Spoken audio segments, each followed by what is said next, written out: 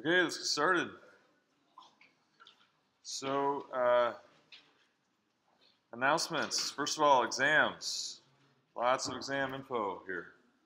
This is on announcements. So, mastery exam, if you still have a 0, you need to get into any office hours and pass. This is it. 4 days left. So, get into any office hours, got to pass the mastery. Exam 3 is this Thursday night. Okay, can I have everyone's attention, please?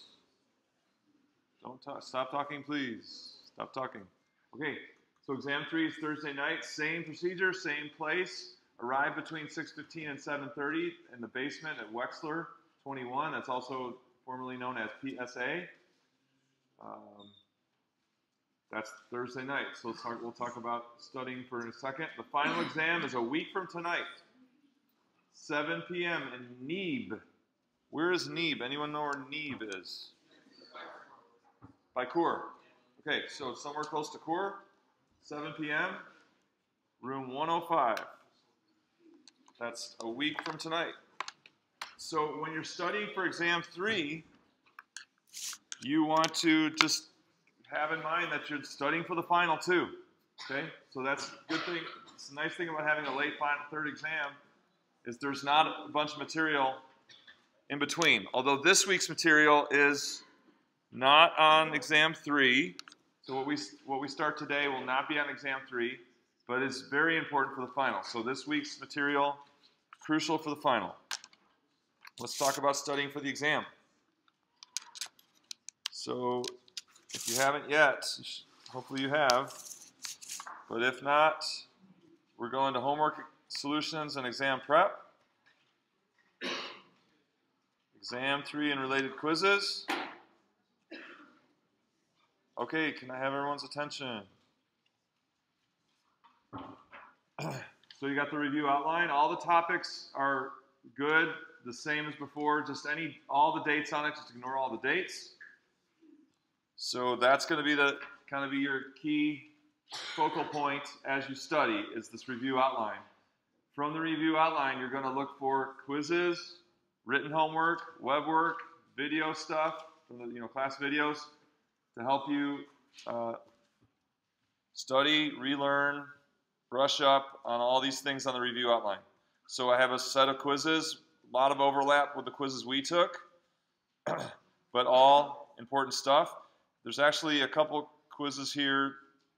We didn't do a quiz on implicit. We didn't do a quiz on related rates and inferring from rate. We didn't do a quiz on optimization. So dig into these quizzes. I recommend work on the blank versions and do as much as you can before looking at the solutions. If you're working on something with the solutions, it's not effective studying. Work on it like it was an exam and do your best. Work together. Hold off on looking at those solutions until you can't resist anymore. Okay. But definitely all the written homework and web work, and of course the videos, things we've emphasized in lecture, is all pertinent for the exam. So find those practice problems that pertain to the review outline, and those are all good study resources. Questions about exam 3? Okay, so and then in addition, I tried to make it as short as we can, but we do have to have homework for Thursday also. So homework for Thursday, first and foremost, study for exam 3, but then there's a worksheet and then a web work. And this is a lighter assignment. It's not really short, but it's definitely shorter, okay? And so that's why you want to focus your time for studying for exam 3, but we do need to do some of this stuff to make sure we're on track for getting ready for the final exam. So there is a short to medium length homework assignment for Thursday as well, consisting of this worksheet and WebWork 6. Okay, questions on any of that stuff? Okay, I want to do one from the WebWork. I want to do the kite problem from the WebWork.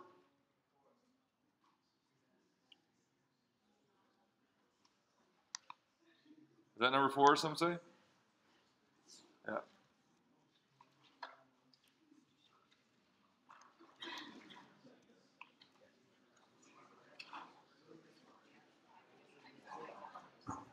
Okay, here we go.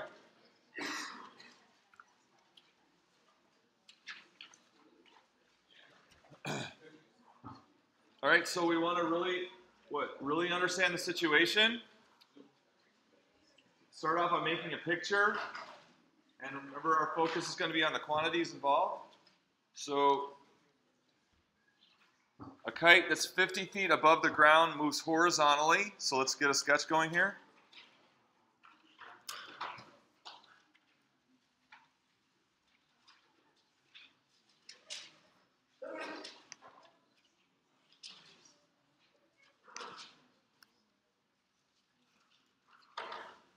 Okay, so we've got a kite that's 50 feet above the ground.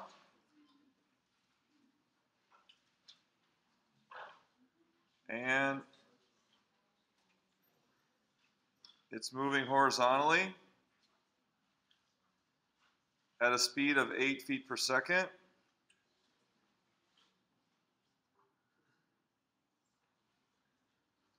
At what rate is the angle between the string and the horizontal decreasing when 100 feet of string has been let out? Okay, so we imagine that we're over here. We're flying this kite. Okay, and so it's moving 8 feet per second, and so there's an angle between the ground and the string.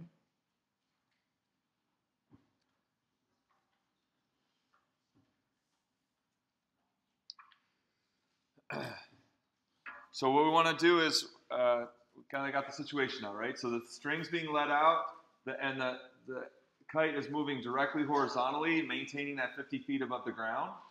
So as that happens, then that angle will decrease, right? That angle measure will decrease.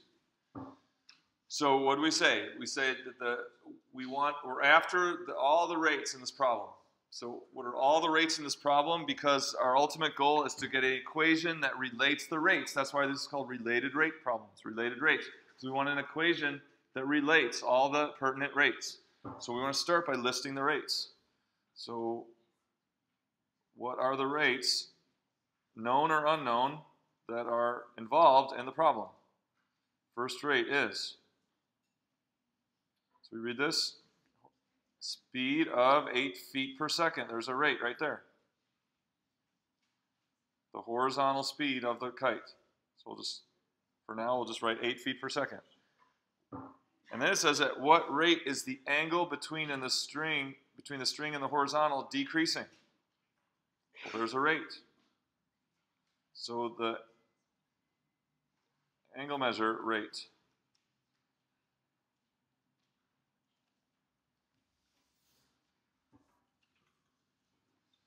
So these are the rates. We got this rate of 8 feet per second and this angle measure rate. So let's talk about quantities now, important quantities and assigned variables, right? That was number 2.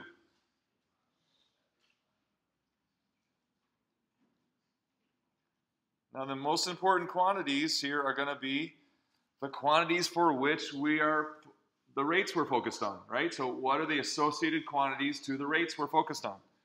Now, whenever you have a speed is always a rate of change of what kind of quantity? A speed is a rate of change of what kind of quantity? Distance, right? So it's a speed, like 8 feet per second, is a rate of change of some distance quantity. So we imagine that the kite is moving at 8 feet per second, but really there's some distance. There's some distance that's changing at a rate of 8 feet per second. So what distance is changing at 8 feet per second? So you can't just think of the kite as a point moving at 8 feet per second.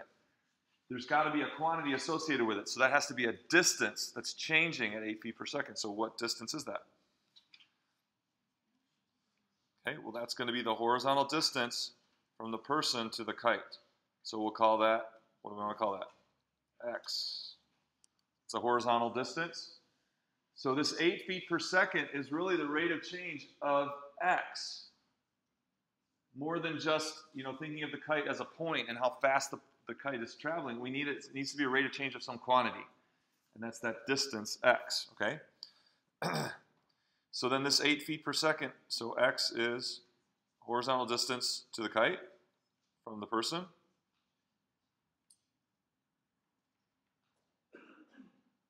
So then what would the 8 feet per second, how would we label that 8 feet per second? Using x, what would 8 feet per second be? That would be dx dt. That would be the rate of change of the distance x with respect to time. Okay? So then the other quantity we want is the associated quantity with this angle measure rate. Well, what quantity is that? What quantity is associated with the rate of change of angle measure? Angle measure, okay? So this is going to be angle measure. I'll say shown, okay? Save some writing, okay? So we get the rate of change of x, and so then this is going to be, that's this angle measure rate. That's our unknown, d theta dt. So we're identifying the rates, and then we identify the associated quantities. What for the rate of change of 8 feet per second, what quantity is changing in 8 feet per second? Well, that's x. For the rate of change of angle measure with respect to time, what quantity is changing? Angle measure, okay? So to get the equation that relates the rates, we need the equation that relates those associated quantities. That's why we're focusing on the rates and then getting those associated quantities, because we need now an equation that ties together x and theta, and that will be the source of our related rates equation. So what ties together x and theta? So the easiest is, because this 50 is constant, we could use that's the opposite side, and x is the adjacent. So the easiest way to set this up is tangent theta equals 50 over x.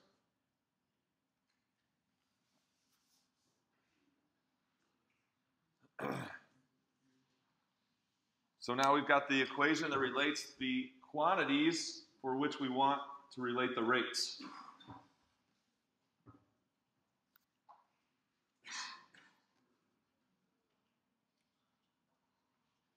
Okay, so how are we going to do this? So now we're going to get we need to get what? We need to get the equation that relates d theta dt and dx dt. Okay, so I want to change this around first. I want to make this x equals 50 cotangent. Can I do that? So what? So I multiplied both sides by x, divided both sides by tangent. 1 over tangent is cotangent. I didn't have to do that, but I'm just thinking about taking the derivative, and I'm seeing that might make my life a little bit easier. Okay, so now I'm ready to go. So differentiating both sides with respect to t, I simply get dx dt on the left, and now we get 50 times. Remember what our derivative of cotangent is. Good practice from the mastery. Negative cosecant squared. No, but by the chain rule, then we need d theta dt.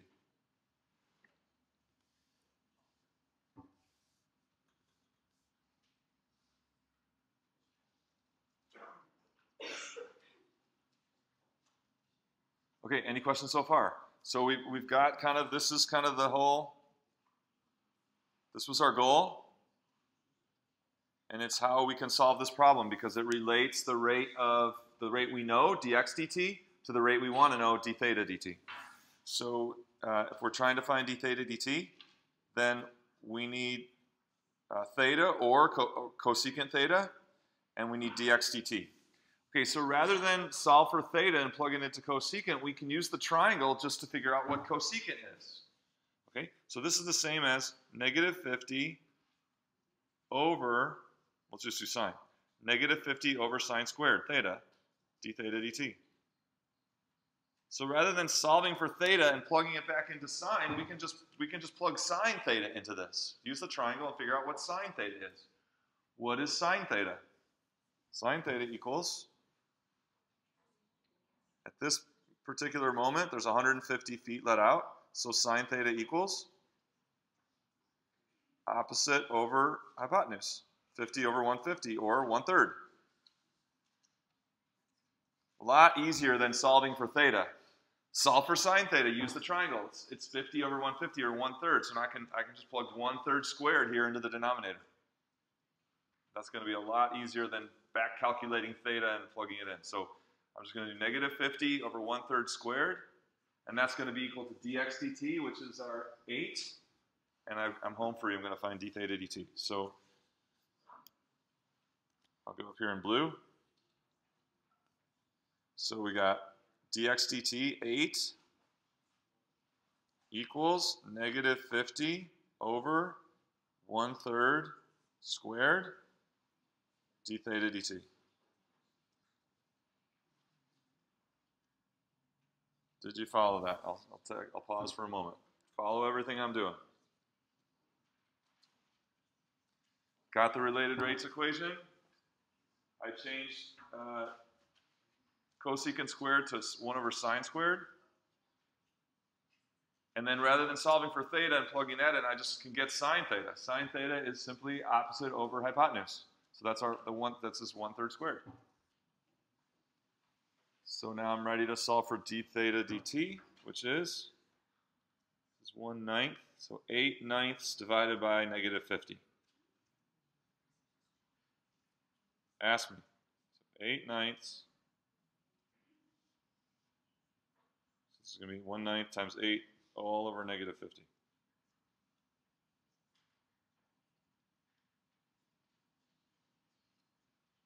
All right, does it make sense that d theta dt is negative? Does it make sense that d theta dt is negative, and why? What does it mean for a rate to be negative? Yeah, we hammered that, right? We said that was the whole thing in terms of coordinating a function and its derivative. That was one of the main principles. We said if a rate of change is negative, the actual quantity is decreasing. Is theta decreasing as the kite flies to the right there? Yeah, it's the string is coming down closer to the ground, decreasing the measure of that angle. Questions? Let's put it in and see how we did.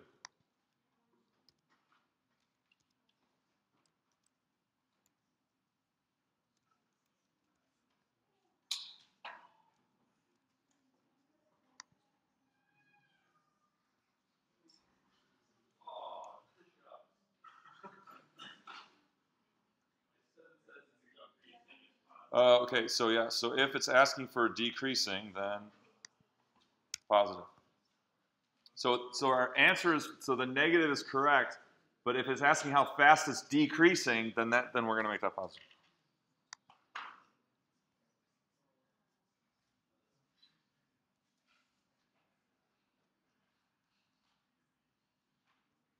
No need to cry, John. All right. Just want to get on that first try, right? Okay. Any questions on what I did? Remember, the thing I put a box around, that's what we're after. We're after the equation that relates the rates that they're talking about. Where does that come from? That comes from the equation that relates the quantities associated with those rates. So that's why we do the setup. We focus on the rates first, and we figure out the quantities that are changing at that rate, right? I mean, that from step 1 to step 2 is the easiest step as long as you remember what the step is. It's just what's changing at the rate. So if it's dx dt, then x is changing with respect to t.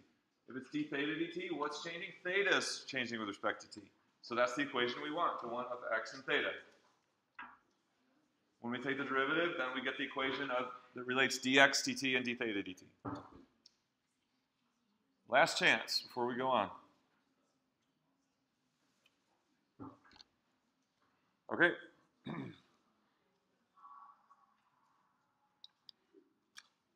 So we're going to wrap things up here in the course. Where am I going? This one, this one. So we're going to tie lots of things up today, right? So this is a super important day.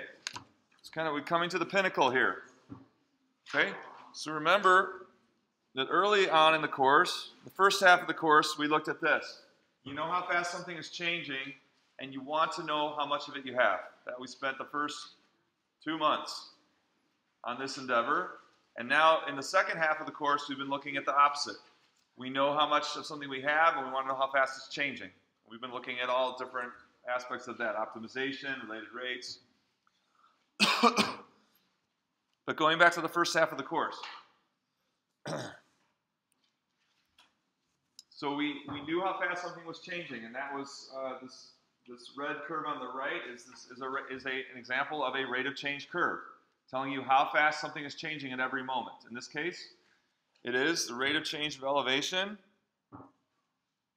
as a function from at distance from, can't be the coast, so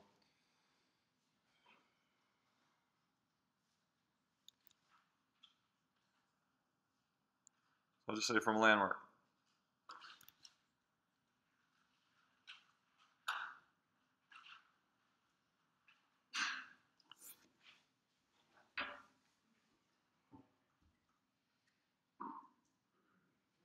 Okay, and then over here is elevation, elevation above sea level from the landmark. Okay, starting from the landmark.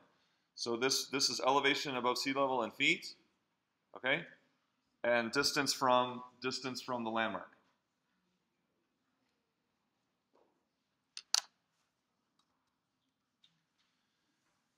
So, can we remember this? Using the exact rate of change of elevation r, can we write a function f that gives the exact accumulation of elevation starting,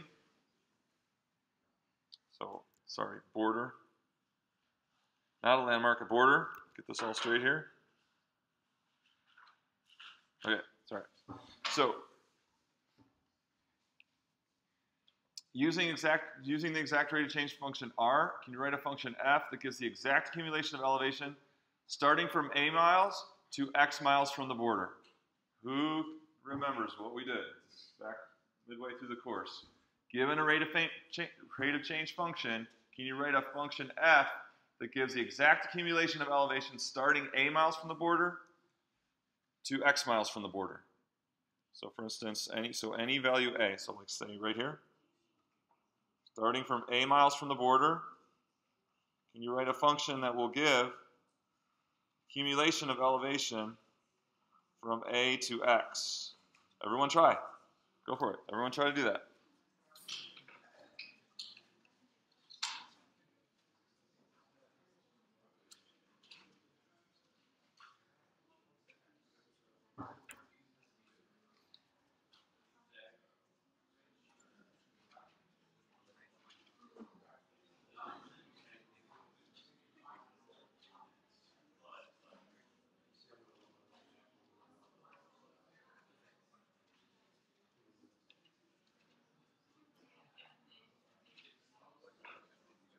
Okay, this is a different function. This is elevation. Okay, so we want accumulation of elevation starting a miles from the border. So accumulation starting a miles from the border. Anyone think they got that? Hopefully, a lot of you. Okay, 1, 2. How many people think they got it? Okay, Trevor, tell me what you did.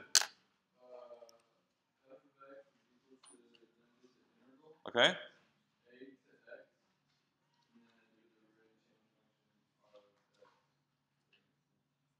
Almost perfect.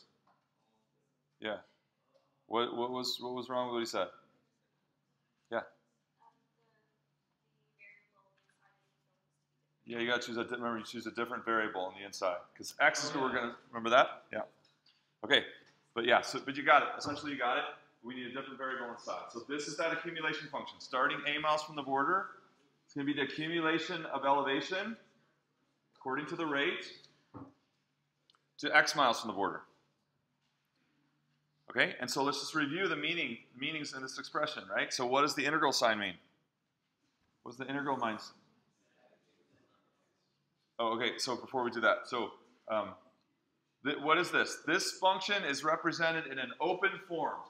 An open form means it's reflecting a process. It's reflecting a process of getting a value of the dependent variable. We think through a process. Suppose we wanted f of 4. All right, if we wanted f of 4, there would be a process that this is reflecting to generate that value. It's not, you can't just plug 4 in and crank out something simple and get the answer. There's a process that will give you f of 4. Okay, so that process is what? What does the integral mean? The integral means a sum, right? What are we summing up? What are we summing up in this? Sure.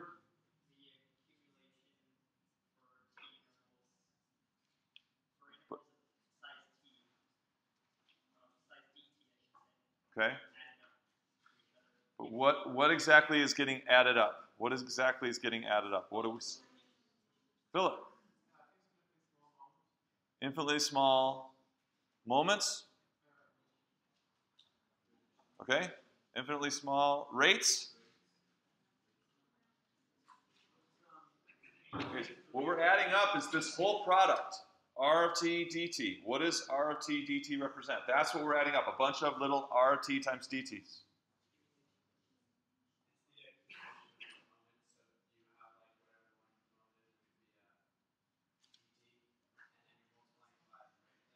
Okay.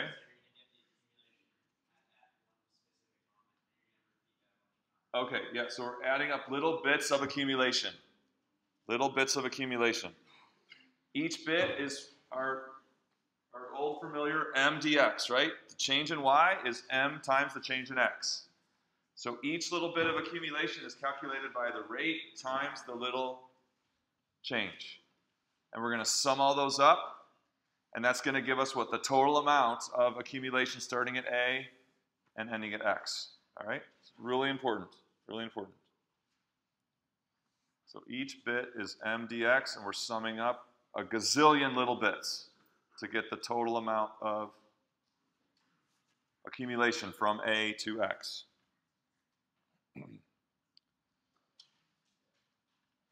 Okay, so now suppose E is the elevation. So this is the elevation from the border, elevation.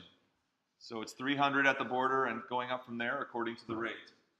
How else can f be written in terms of E? So now I want to write, using the function E, I want to write this same amount of accumulation starting at a and ending at x, but I want to use the function E to do it. All right, think about that and try to do that. So how can I use E, the function E, to write something that's equivalent to this integral?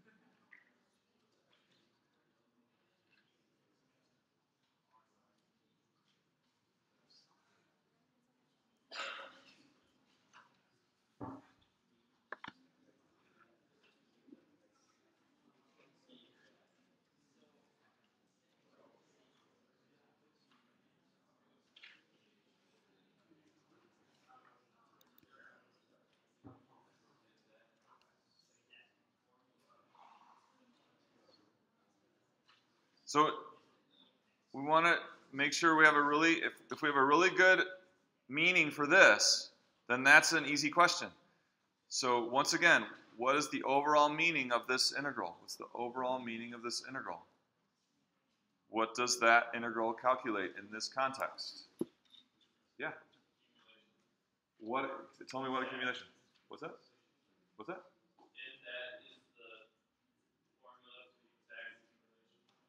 Okay, but in this context. So be more specific. You're right. That's true. What amount of accumulation is it?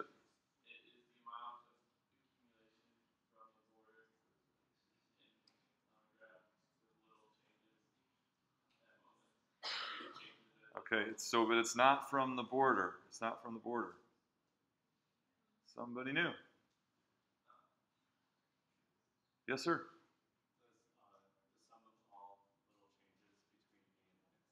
Okay. Changes in what? Okay, so when we sum up all the little changes in elevation from A to X, what do we get? What do we get when we do that? You sum up all the little changes in elevation starting at A miles and ending at X miles. What do you get? What amount? But the amount of accumulation of what? Elevation, right? If we sum up all the little amounts of accumulation from A to X, we get a total amount of change or accumulation, right? Total amount of change or accumulation in elevation. So how can we use E to express that?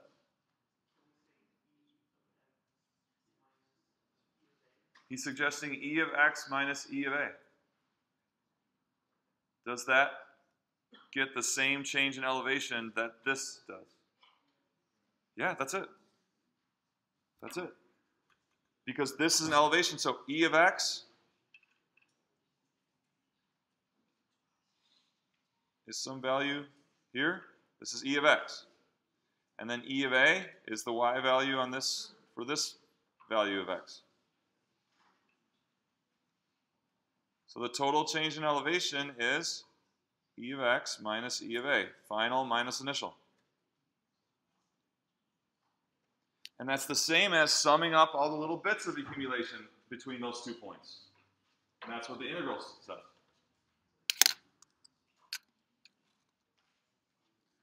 So the accumulation of small changes in elevation from A to X miles from the border is the same as the total change in elevation from A to X miles from the border.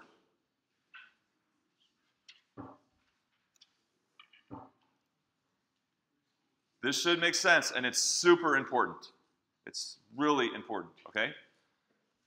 On the left, it's reflecting the process of summing up all the little bits of changes in elevation. That's what the integral reflects. On the right, it's just saying, okay, let's just take a final value of elevation minus initial value. That's also going to calculate that total change in elevation, right? Should make perfect sense.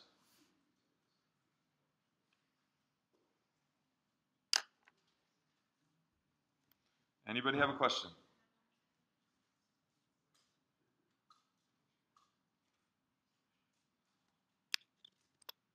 Okay, so in the general sense, this is what we just did.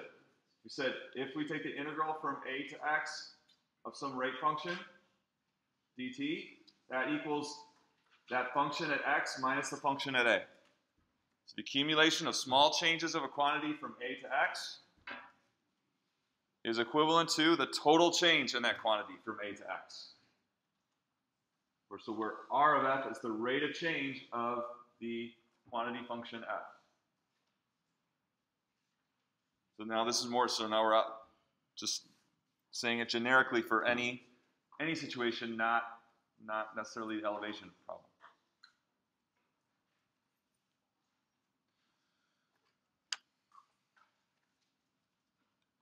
Okay, so let's look at this. So here is a quantity, maybe it's an accumulation function, quantity function. What's the rate of change of F? What's the rate of change of F? Easy. 6x minus 1, right? 6x minus 1. So now here is an accumulation expression expressed as in the open form as an integral.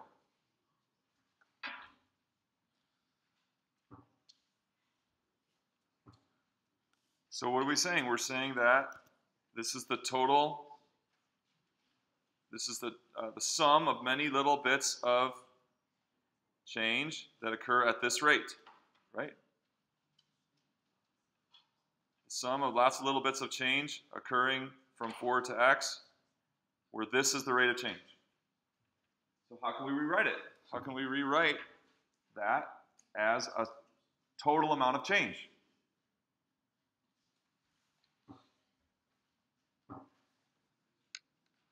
Anybody see it? Yeah? Do you know? I thought you.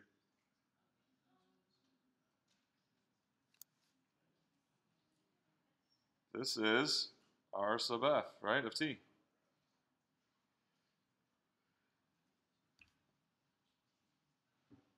And what does this represent? This whole thing represents the total amount of change as a sum of many little bits of change of the quantity f starting at 4 and ending at x. So what does this equal?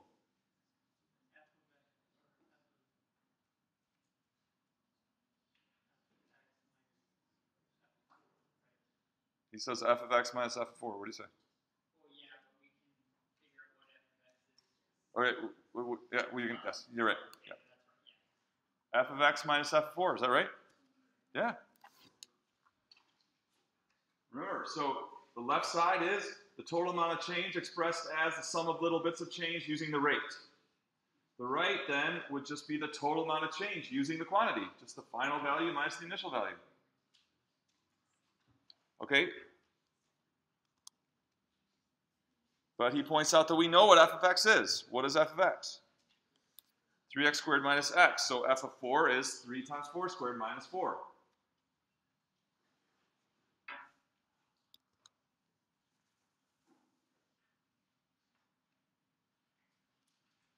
So what did we just find that we couldn't before? So before, halfway through the course, we had these open form accumulation functions. But we never had a closed form before. We never had something where we could just plug in 7 and crank out an answer. We always had to think about it as that process and use technology to get the answer for us. But now this is the same as looking at it as the total change of the quantity function. So now we just were able to find a closed form representation of that integral that we weren't able to do that before. We just had to stop here. If we had this accumulation function, that was all we had. But what is making this possible? What makes this possible is the fact that we have all the mastery rules.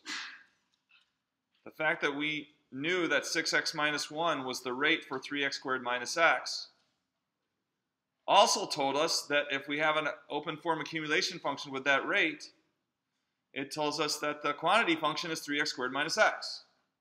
We couldn't know that before we learned all the mastery rules. So now we have, through the mastery rules, we have this ticket to getting these open form representations of accumulation in closed form. We weren't able to do that before. So when we got halfway through the course, we got these integral expressions and we stopped and we said we need technology to do it.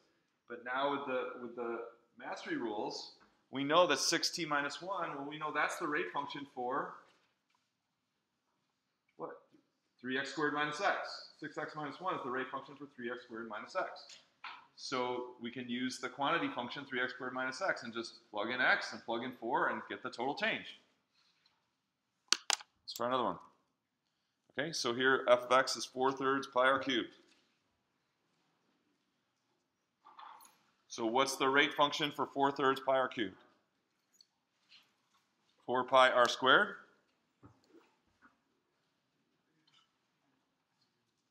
So now knowing that, if we came to an open form accumulation function like this, so suppose we have 10, the integral from 10 to x of 4 pi t squared dt.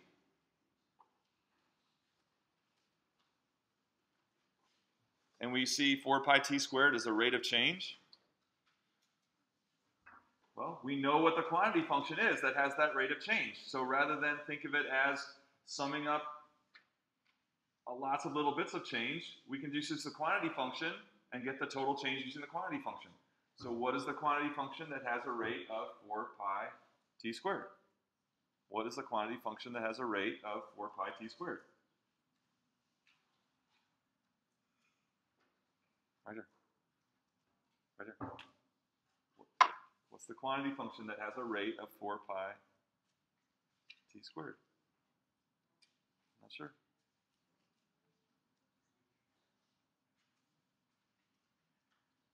Gunnar, what do you think? What's the quantity function that has the rate of change for pi t squared? We know this is a rate function, right? So if we had the quantity function for this rate, we could just get the total change by evaluating the quantity at x, and at 10 it's subtracting. So what's the quantity function that has that rate, 4 pi t squared? Yeah. F of x, right? It's 4/3 pi r cubed. Why? Because we just found it. We just found that 4 pi r squared was the rate of change for 4/3 pi r cubed. Does it make sense? So this is the same as f of x minus f of 10. For this f, right? There's a new problem now, new f. What is f of x? 4/3 pi x cubed. F of 10, 4/3 pi times 10 cubed.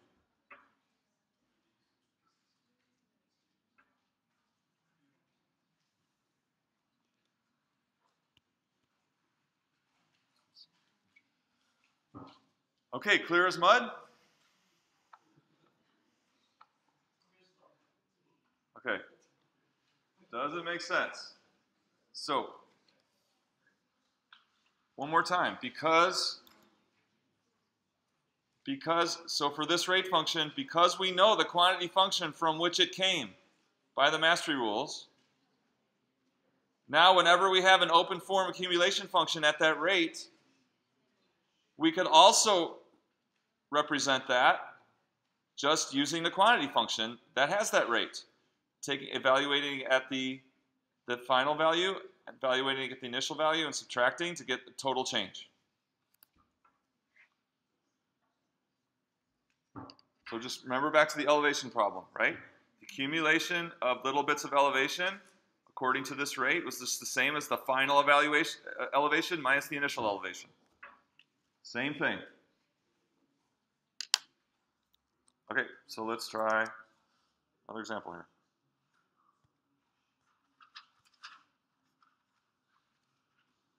Oh, you're kidding me.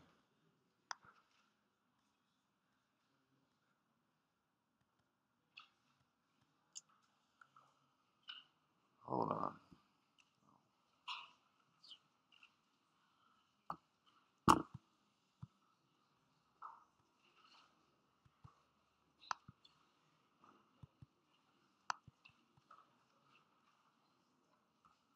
Okay, so here's a rate function. 1 over 1 plus x squared is my rate function. Okay? I want to represent that accumulation function starting at x equals 1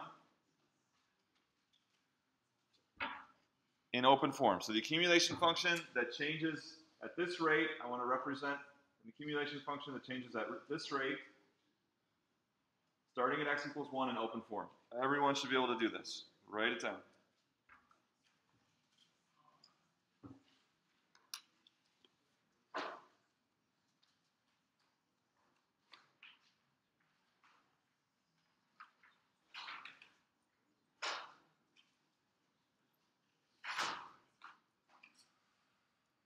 Got a rate function. We want to write the accumulation function that accumulates at this rate starting at x equals 1.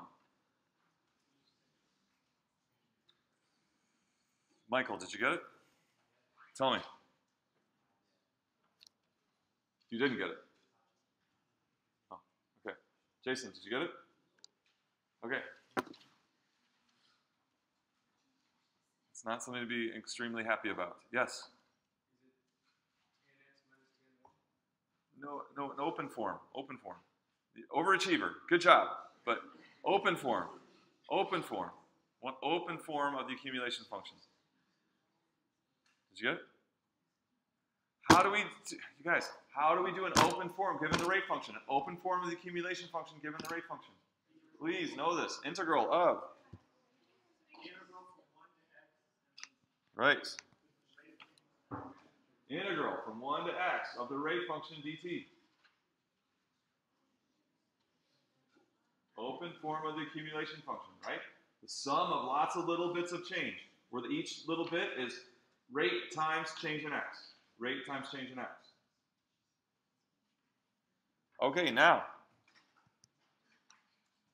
Can you write that same expression in closed form? Can you write that same expression in closed form? Who's paying attention? Can we do it? Write that expression now in closed form.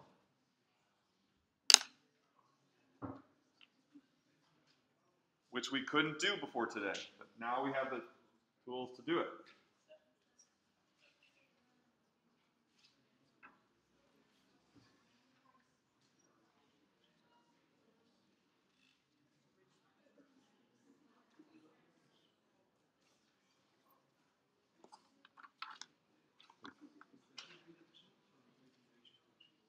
R, right? This is rate of change. Which one?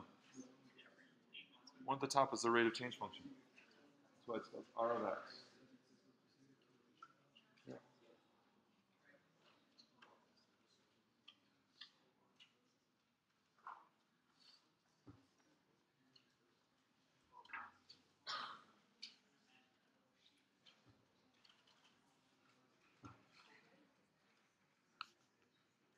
How many people think they have it?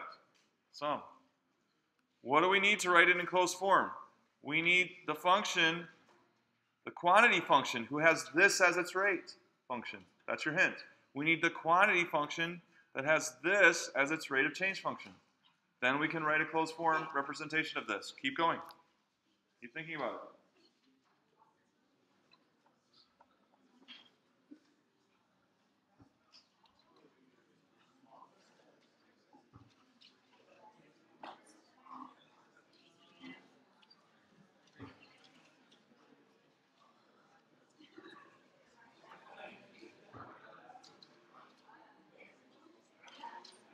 Is anybody getting it? Yeah. Oh, some there? Some of them are writing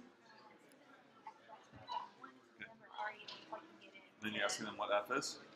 Yeah, some of them already have what f is. So I didn't know it's kind of unclear to them. I think whether you want the function notation or if you want them to go ahead and plug it into the I want them to figure out what f is. Okay. Okay, now the question is, what is f?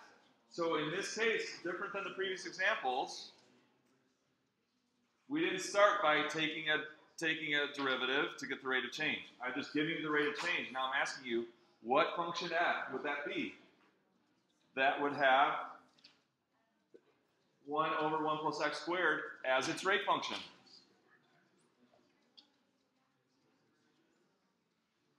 Because this really still isn't a closed form. This isn't a closed form until we know what f is. So this really isn't closed form yet. Because you can't plug something in and crank out a number unless you know what f is. So this isn't closed form yet. Closed form means we know what f is. And what is f? It's the function whose rate of change is 1 over 1 plus x squared.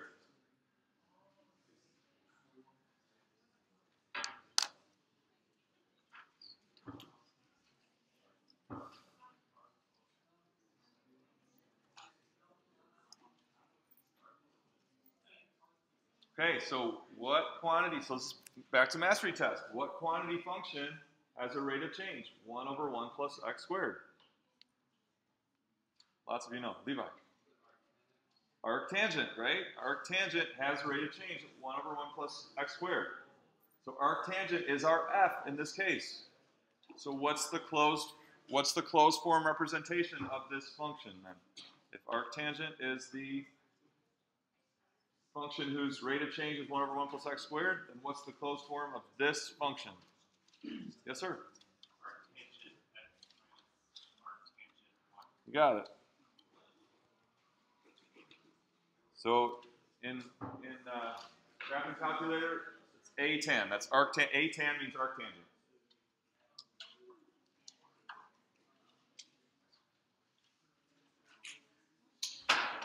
Okay. So let's look at the graph of the accumulation, okay? Let's look at this accumulation. And so if we're correct, then these should both graph the exact same set of points. Both of these should have the exact same set of points. So let's look at the open form. We'll do red, okay? And then the closed form, I'm going to do blue, and it should look dark purple or something like that. Here we go, ready? Okay. So exact same set of points. Different representation though. Open form is the integral form. Closed form is the using arctangent. Okay, anybody have a question? Okay, I feel lots of you are thinking and working hard at it. That's good, okay? So keep staying tuned in. Now, what do we see? What do we remember about this? How do you see the fact that we're starting at accumulating at 1 show up in the graph, right? So we're going to start accumulating at x equals 1. How does that show up then in the graph? We're going to begin accumulating at 1. Remember this? How does that show up in the graph? Yeah? No, so looking at the graph, how is it? Oh, so I could do that. I could do that.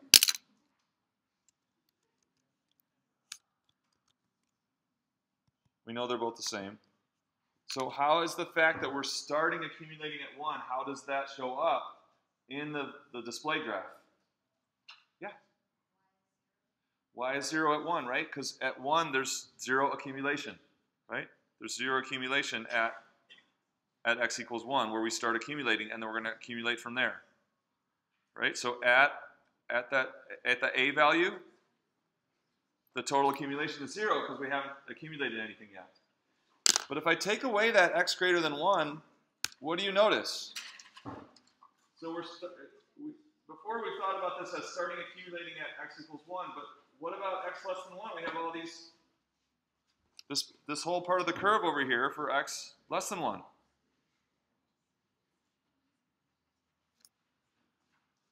So it's not really that we're starting accumulating at 1. It's like we've been accumulating all along. We've been accumulating all along, and what happens at 1? What happens at 1? So it's like all this is accumulation, maybe starting from negative infinity or something. But then what happens at x equals 1?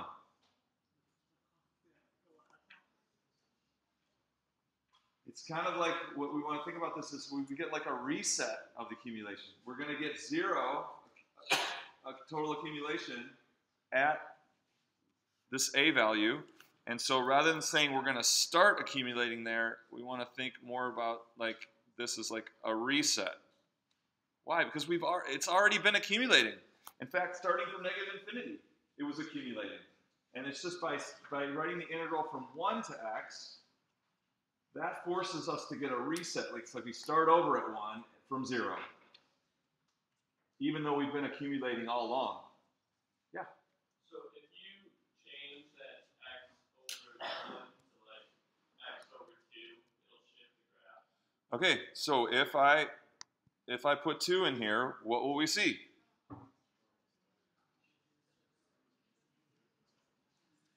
So the question is, how will it shift it? What will the shift be like?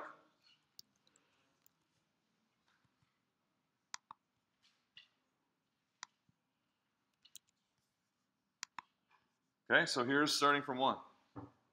So how will it shift? How will it shift if I now get a reset at 2?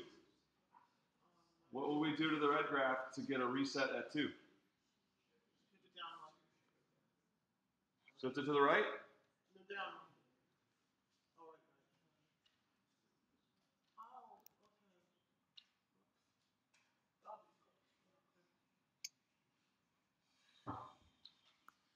If it's the original graph shifted to the right, do they have the same rate function? No, they don't. But these two have the same rate function. You see that? These two functions have the same rate function.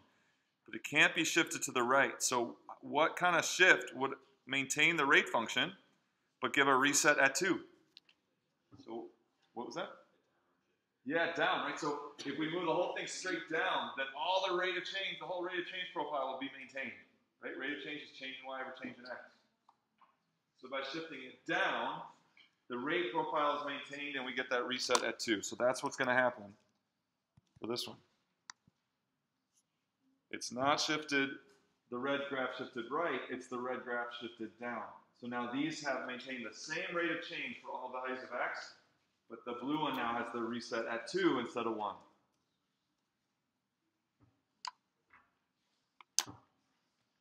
Okay.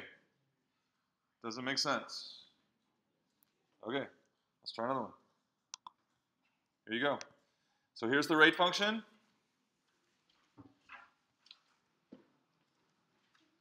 So it says, represent the accumulation function starting at x equals negative 2.5. Okay, in open form and in closed form. But now we're going to update this. Rather than representing the accumulation function starting at x equals 2.5, it's going to be the function with a reset at x equals negative 2.5. Because it very well could be accumulating before negative 2.5, but we want it to reset to 0. The amount of accumulation to reset to 0 at negative 2.5. Okay, so now it's up to you. You're going to write this in open form in two ways. Use function notation and use the function rule to write open form, and then write closed form.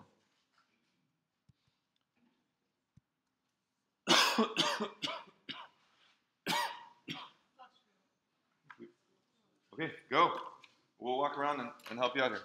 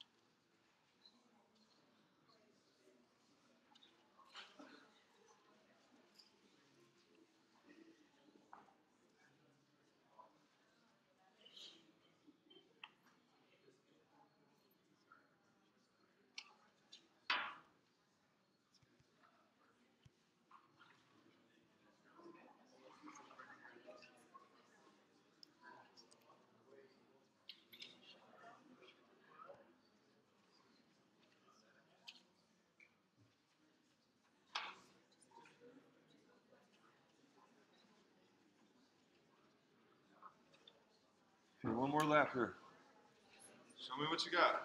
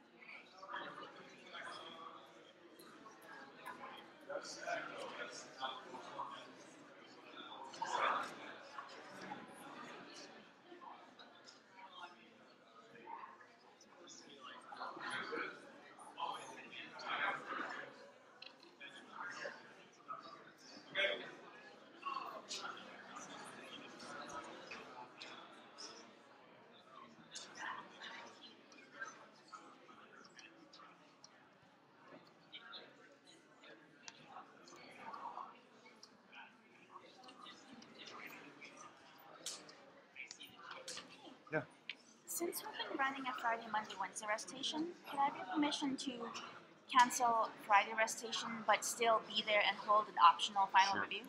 Okay. And what was my other question? Do you think that was that's it. better? Do you think that's better? There's nothing to do on Friday. All the stuff we do this week. Yeah, but then only my Friday kids are gonna get it. So it's better to make it optional for everyone, Oh, okay. so that the ones that really want to come can come. Instead of the Friday kids will get it and the Monday and Wednesday kids will not get it. Okay. I guess so. Yeah. Do you see what I'm saying? Yeah, Because sure. it's the last.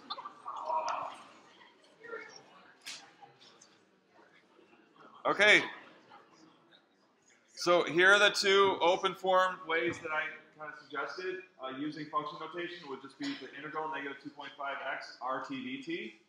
And then now, so using the rule would be then what's the rule for RT? 4/3 t, 1/3 cosine t to 4/3 dt. So if we want closed form, then what do we need?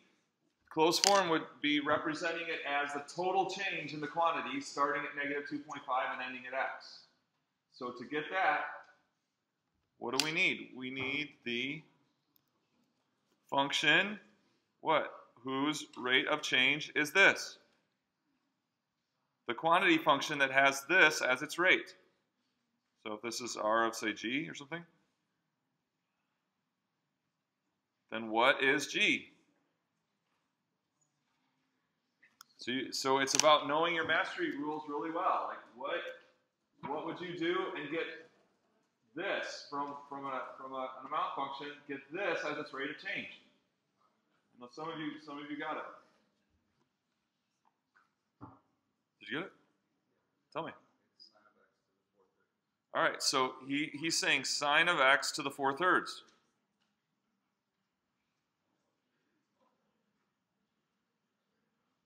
Is he correct? But if you're not sure, how could you know if it's correct or not? Take the derivative. Okay, this is the thing. Just, nothing bad happened to you for writing that down, like if you weren't sure. But you can now find out by taking the derivative. What is the derivative of sine of x to the 4/3? Cosine x to the 4/3 times, chain rule, 4/3 x to the, is that the rate function we started with? Got it. So now what's the closed form of this accumulation function? Somebody knew. What's the closed form of this particular accumulation function? Yes, ma'am. Is it sine x 4/3 minus sine negative 2.5? I think she's onto something.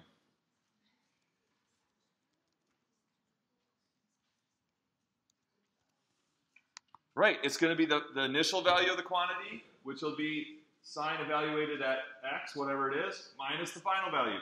Final minus initial gives total change, right? Final value of the quantity would be that thing evaluated at x, minus initial value of the quantity would be sine of negative 2.5 to the 4/3. And what, if I were to graph these, first of all, we'd expect them all to be the same graph, but what else would we expect? What other detail would we expect in the graph of this accumulation function? What's that? What were you going to say? At negative 2.5, we should see 0. So these should all be the same, first of all. Oh. Let's just do those. Right? So I already had those below. But anyway, so when I graph it, they should all be the same. Maybe. And what else did we say? The other detail is that at negative 2.5, we should have a reset, and we do. Reset at negative 2.5 of 0.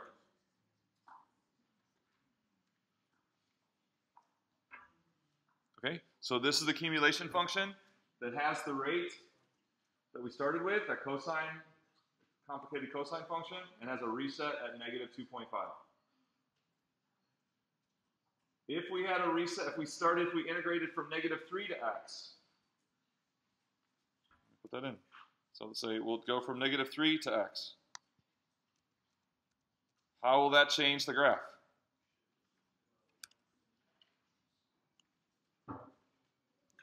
So the black one is the one that we worked on, and now the blue one has a reset at -3. It's an upshift so that the rate profile is maintained. For every x value, these two have the same rate that we started with, just a different reset, right? A reset at -3 instead of a reset at -2.5.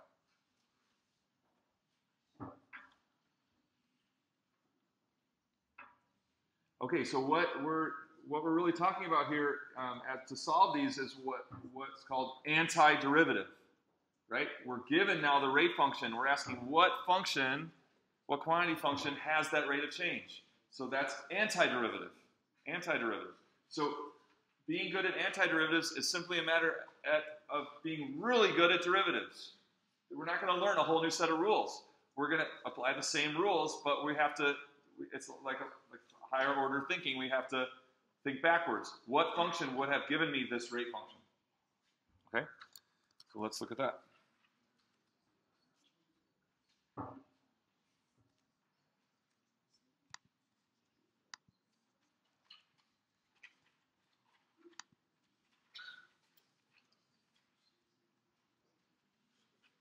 Okay, so here's an easy one.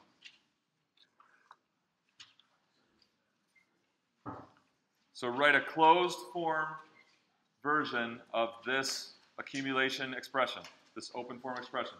Write a closed form version of this. Compared to the last ones, this should be easy.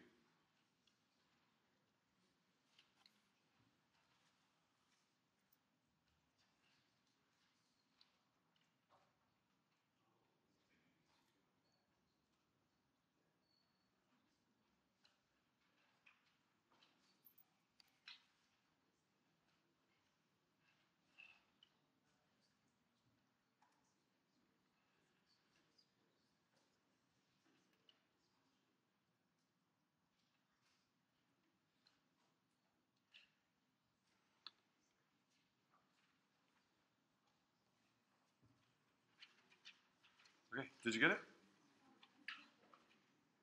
The whole thing's x to the third?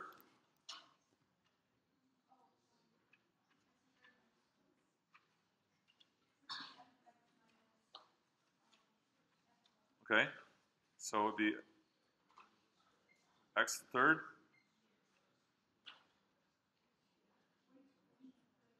So I'm going to write an closed form expression for this integral.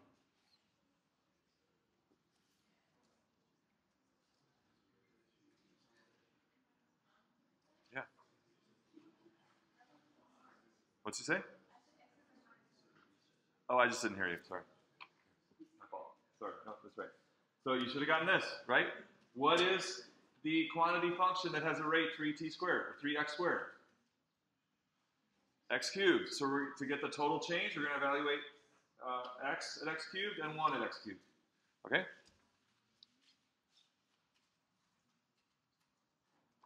What's the derivative of x cubed minus 1? What's the derivative of x cubed minus 1? It better be 3x squared, or else we did something wrong, right? So this antiderivative needs to have the rate 3x squared, and it does. Okay, next one.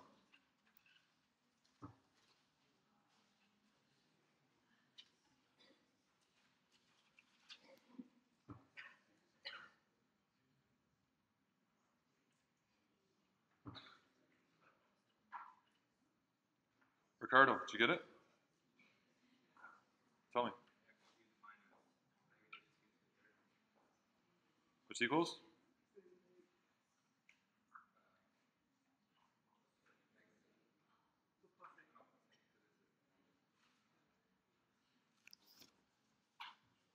What's the rate of change of x cubed plus 8? 3x squared.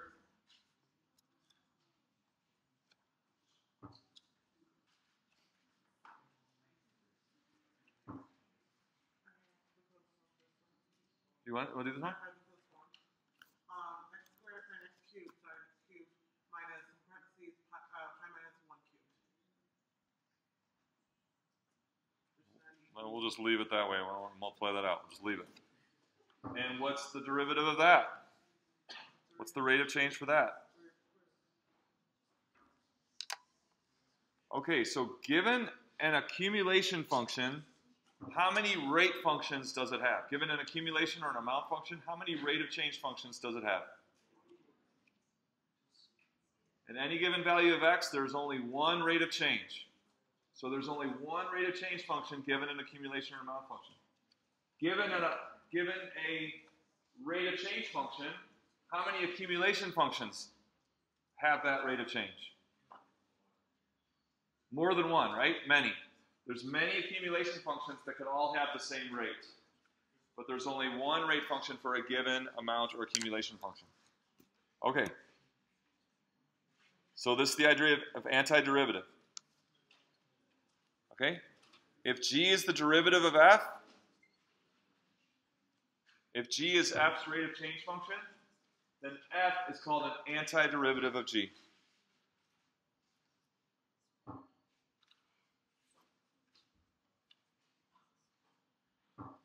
Okay? So, given a function f, its derivative is the rate of change function. Antiderivative over any antiderivative of a rate of change function has that as its rate.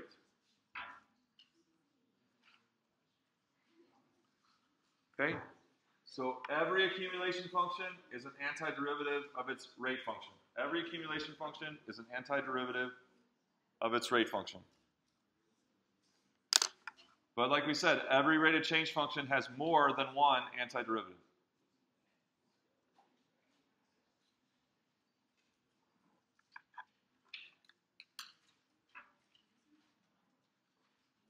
Okay, so now this next slide is like the culmination of what we've worked on all semester, okay?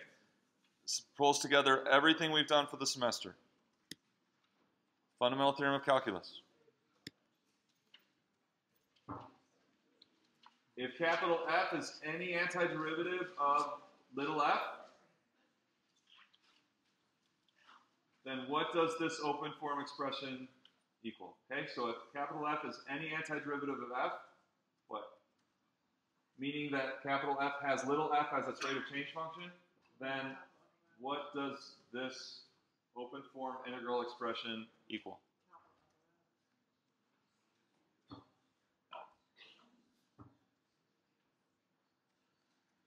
Okay, you should all be thinking capital F of x minus capital F of a.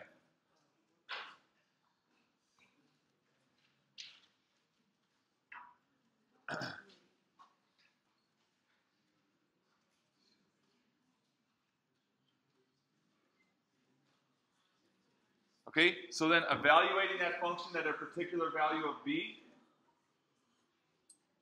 Okay, evaluating that function at a particular value of b would simply mean the total accumulation from a to b, expressed two different ways, right? Expressed as the sum of little bits of change and expressed as the total change from starting at a and ending at b. So the first one is like the function version of the fundamental theorem. The second one is just the total amount, a particular amount version. Particular amount version, function version.